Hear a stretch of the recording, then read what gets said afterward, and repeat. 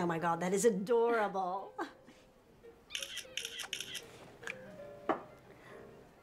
It's not even a duck face. It's a swan face. I think it's awesome that you tattooed "fuck cancer" across your tits. It's such a brave statement. The chapter that you wrote about finding your strength as a woman was so inspiring to me. It made me want to do something more with my life. So I applied to Harvard and I got into pre-med. Oh my God, that is so cool. Really? Thank you. That means so much coming from you. I'm obviously joking.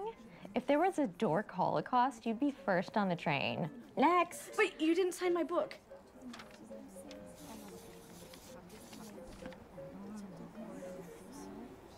Hi.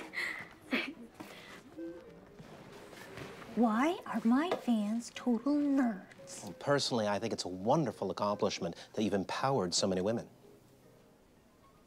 These are not my fans. This book has opened up a whole new demographic for you. No. My fans are like Christie's. Look at how awesome they are.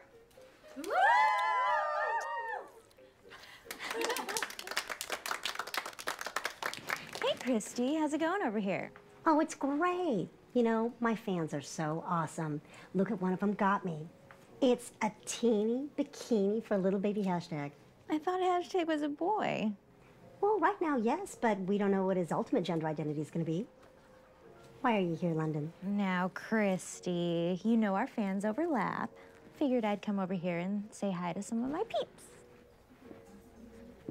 Hey, guys. I just wanted to thank you all for... Hey, get to the back of the line, lady. That's real funny. You guys, it's me. It's London Logo, you silly gooses. We don't care what your name is. Stop holding up the line. And it's geese. Why are you correcting my grammar? Where did you learn to do that with the ice pop?